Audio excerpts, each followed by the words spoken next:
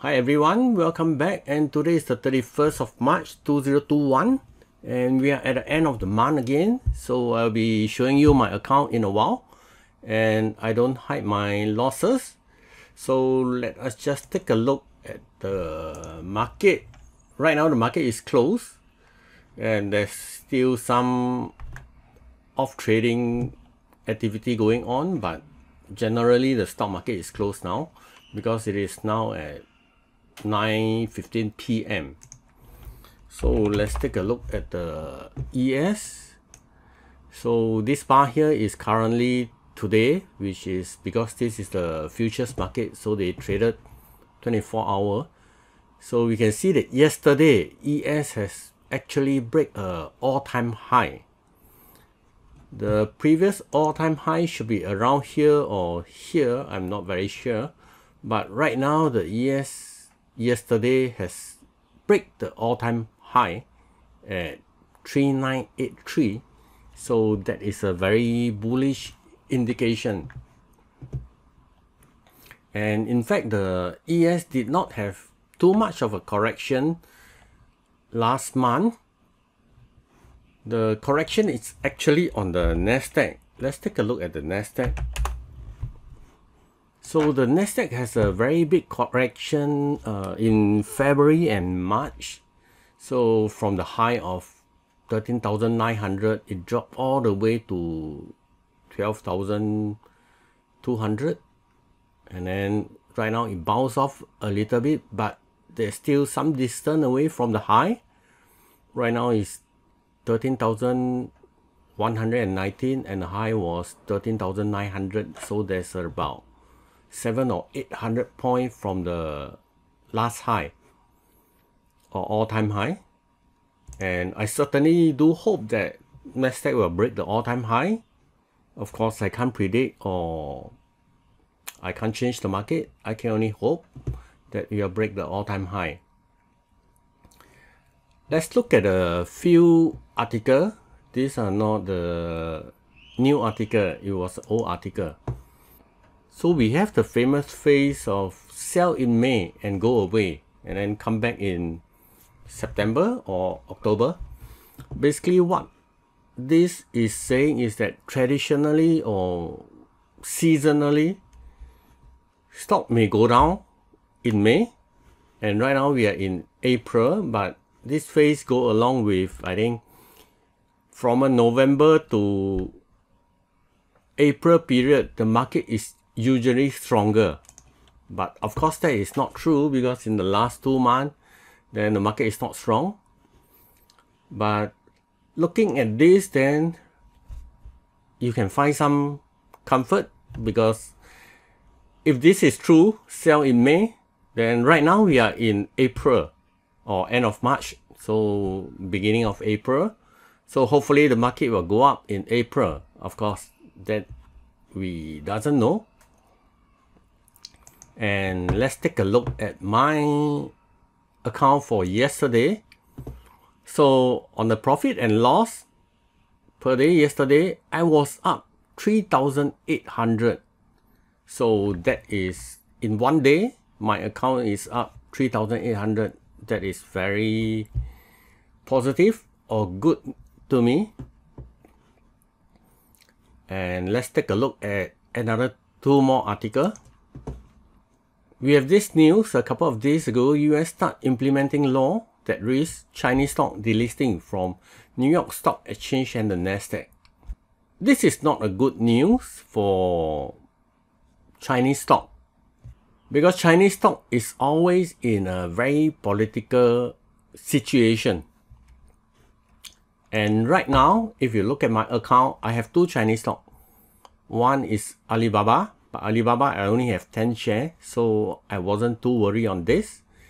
And I probably would find a chance to get out of Alibaba, and I will not be trading Chinese stock for a while.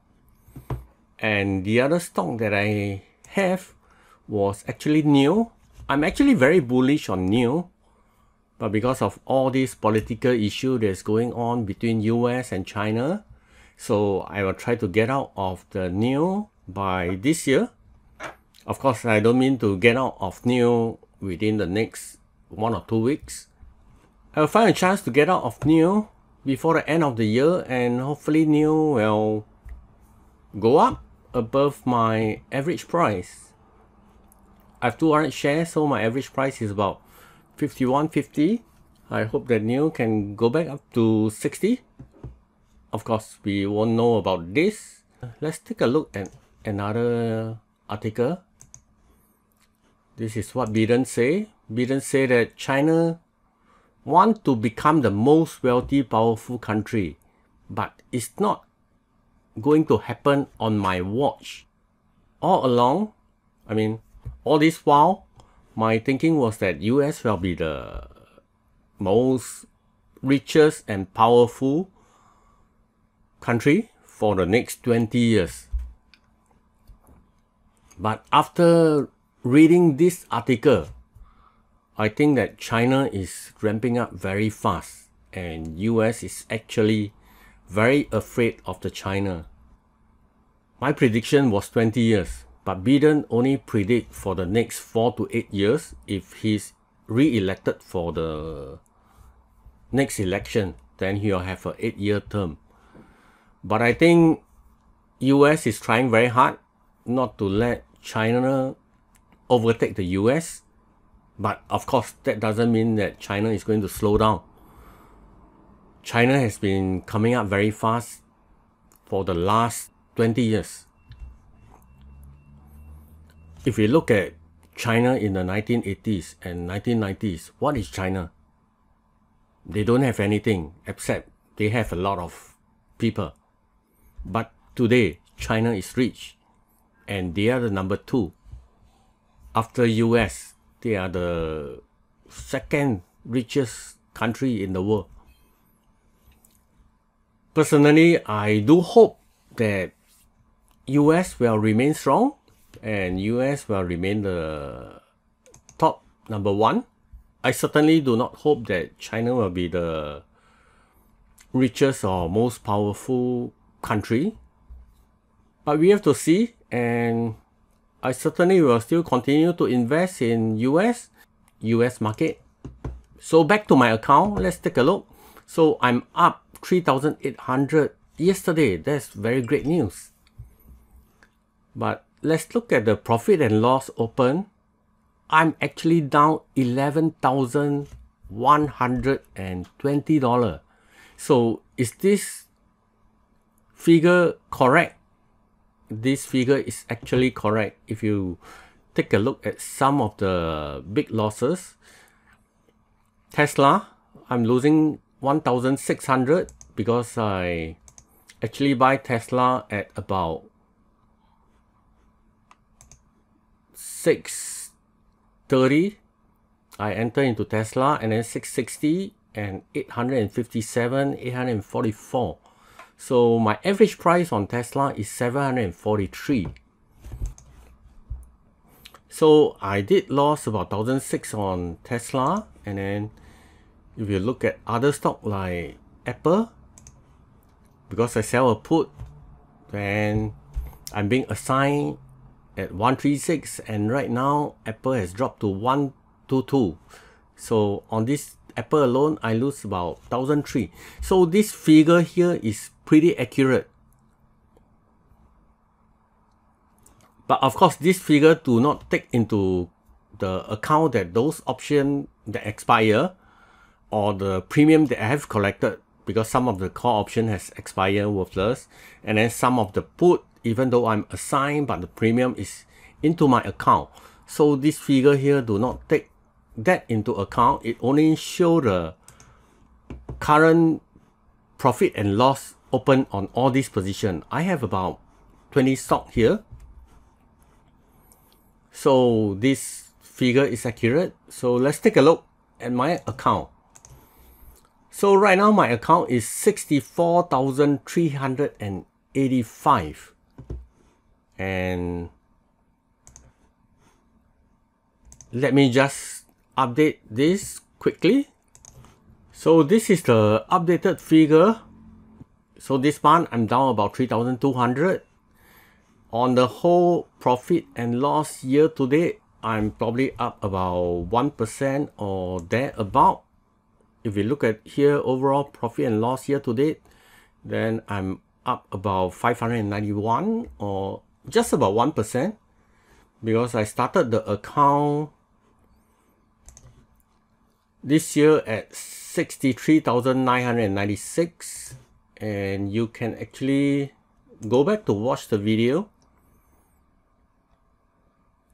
because on this day, 3rd of January, I posted that my account was at 63,996.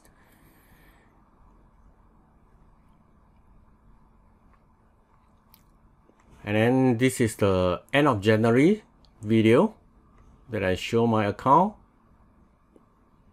And then this is the end of February video that I show that I have a loss. And right now it's on the 3rd month. Right now it's March 2021. So this is the updated part. So I will continue to update you as we progress along for this year into April, May, June, all the way until December. So am I happy about this? Or do I feel good about this? Of course not. Nobody like to see a loss, but I think this is part and parcel of trading. And I think I'm still manageable on my losses. If you take a look at here, I have a open loss of 11,000. Why didn't my account drop 11,000? Okay, personally, I don't really trade stock. That means I don't buy a stock and sell a stock. I'm not a stock trading guy. And if you take a look at the account statement here, then you can see the profit and loss year to date. So these are all the symbols that I traded. And these are the profit and loss. And we have this here. Yeah, Tesla. So Tesla is down about 2008 for the year to date. And then I have all the other stock that is down. Nio. But other stock is up. So why didn't my account show a 11,000 loss? That is because I collected a lot of premium. And all this premium add up to my account that is not reflected here. Always remember that this figure is just showing you the open and loss profit for all the counter that is currently open.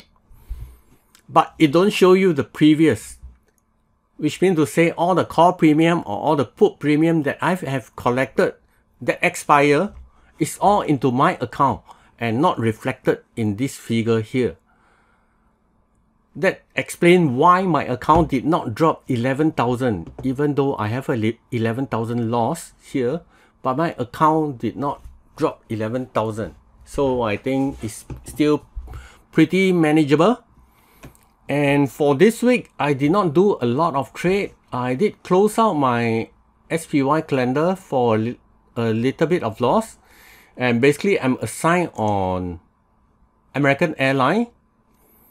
I'm assigned on 24. And if you look at the call that I'm selling a 27 call.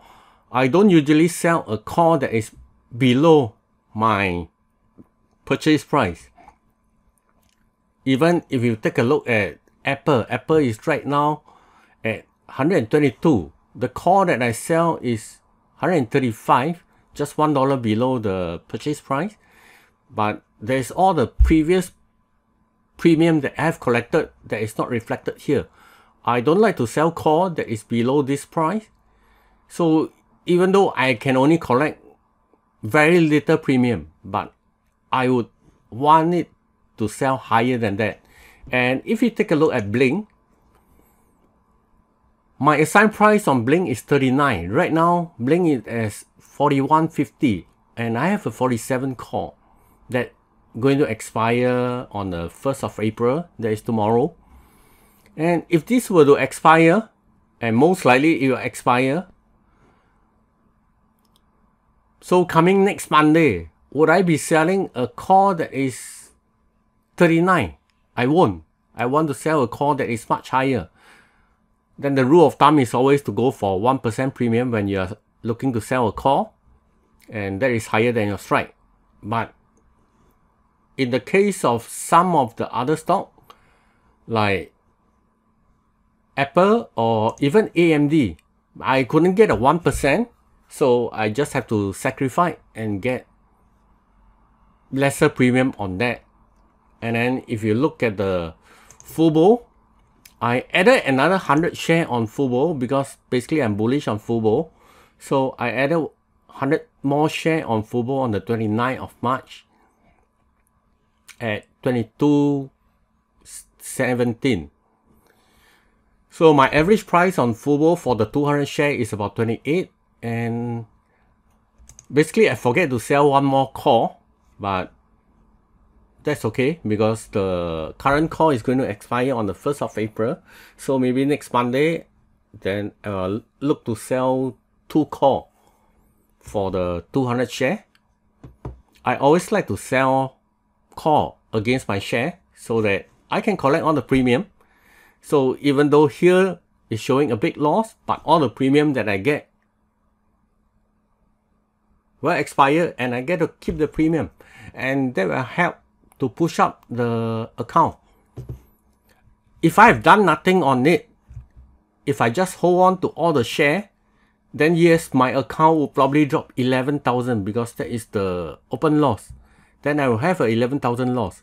But because all this while, January, February and March, I have been selling call and put premium, and that premium all go into my account. That is why I do not have a 11,000 loss. So it is very important to sell call on your stock. Don't let it idle.